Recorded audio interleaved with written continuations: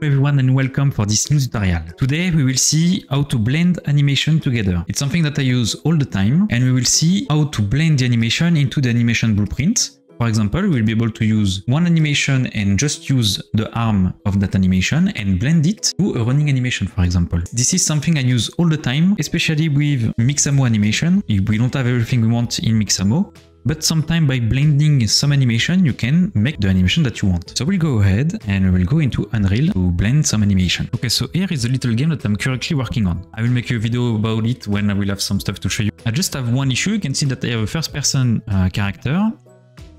And as you can see, if I turn around and I zoom around, you can see that the legs of my character is not moving properly. It's looking weird. When I go on the right, the legs keep doing the forward animation, so it's not looking very good. Something that I found in Mixamo is that I have this animation. I have some animation with, for example, this animation that goes backward. You can see the legs go backward, it's very nice, but the body looks very weird.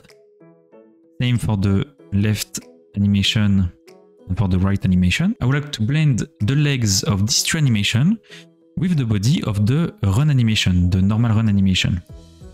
This animation. So I would like to keep the upper body of this animation and the legs of the other animation. And we can do that by blending. First, I have created a blend space only for the legs. It's a very easy blend space. You can see that we have speed and direction. If you want a video on blend space, let me know in the comment section. I will make you a video explaining how to use the blend space and how to make something with the blend space. It's not the goal of this video, but here's the blend space that I have. And I would like to blend it with this blend space, which is just the normal running animation. How to do that? To do that, we will go into our animation blueprint. I have my animation blueprint here with my character, and I will go into my locomotion state machine. I have the walk and run animation. Don't pay too much attention of those animation. This is for my game, but we have the walk and run animation. In this walk and run, I just have this blend space, and we could actually change this and use my new blend space. I'm gonna start by doing this. I'm gonna replace the old blend space by the new one. And if I do that and that I launch the game, you will see that the forward animation is good, but the right and left animation, I don't really like them. It's looking weird, they don't fit very well into the game.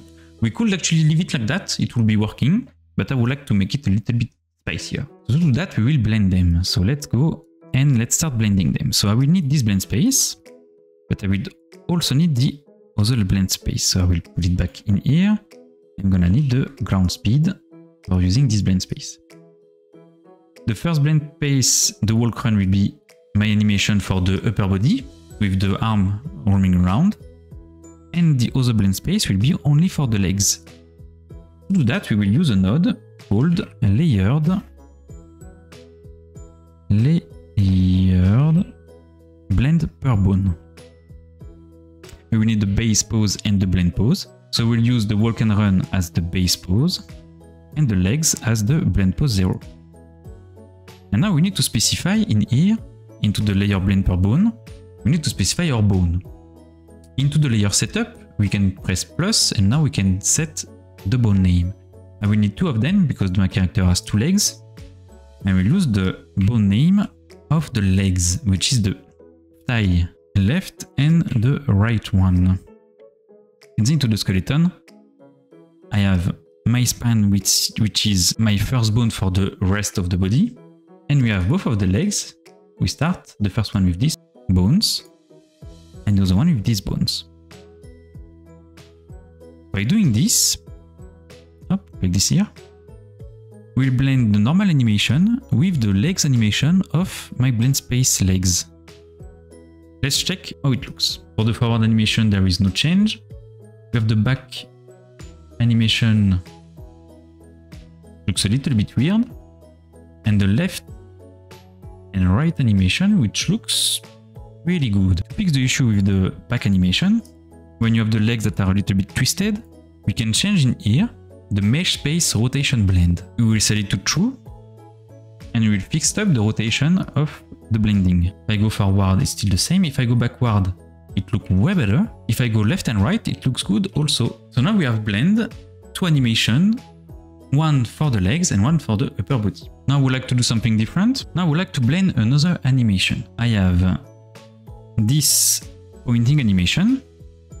You have the character pointing at something, and we like the character to be able to run and to do all of this animation with the pointing animation. I would like to be able to point to something and be able to run and not lose my running animation.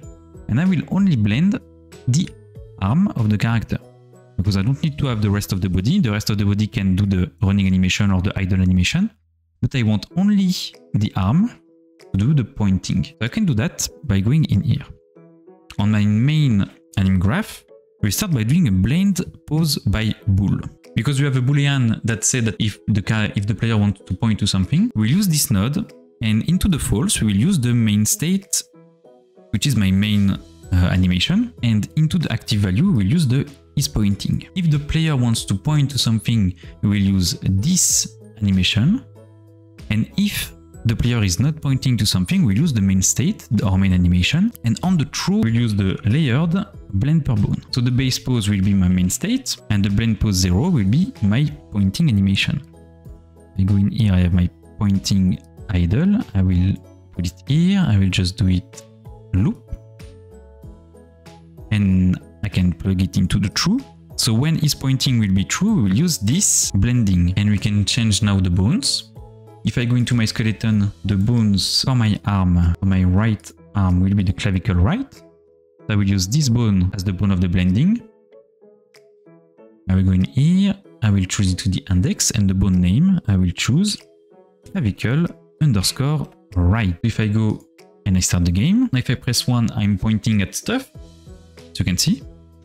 But I can still run, I can roam around, keep pointing. I can stop and I can roam around with the blending that we have just did. I can do this and I can do that, and everything is blending all together. I have the legs blended by the blend space legs.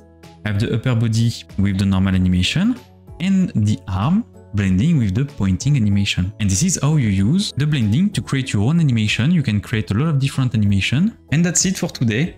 It was a small video, but it's something that I use all the time, so I wanted to show you how to use that. I'm working a lot on my commercial game, which will be a game that's going to be released on Steam. I will talk to you about this later on. There will be a video dedicated for this game. If you got all the information that you need, please leave a like and subscribe if you don't want to miss the next video. And if you have any question, please feel free to ask in the comment section. I will check it out and respond to you. And me, I will go back working on my game, and I will see you on the next video.